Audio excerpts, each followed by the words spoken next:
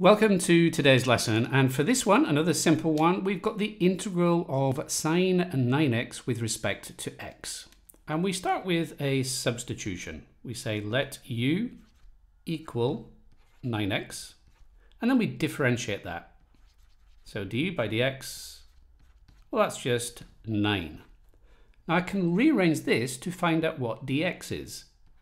So dx is du over 9, just a simple rearrangement there. Now that I've got those, I can substitute those back into the original integral. So what I'll have is the integral of sine. Now instead of the 9x, we know that 9x is now u. So I can substitute that in, so sine u. And over here, instead of the dx, well, we know that dx is now du over 9. So let's substitute that in. So du over 9.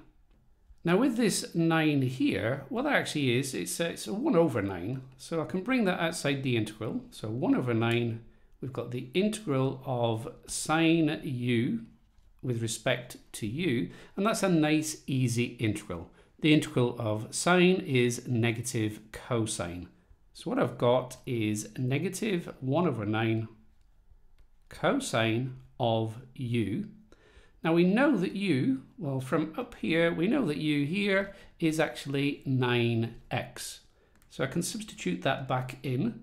So I've got 1 over 9 cosine of 9x, and I just need to add on the constant of integration. If you found this video useful, then remember to give me a quick thumbs up. And if you would like to be notified when I release new videos, then hit that subscribe button and remember to click on the little notification bell.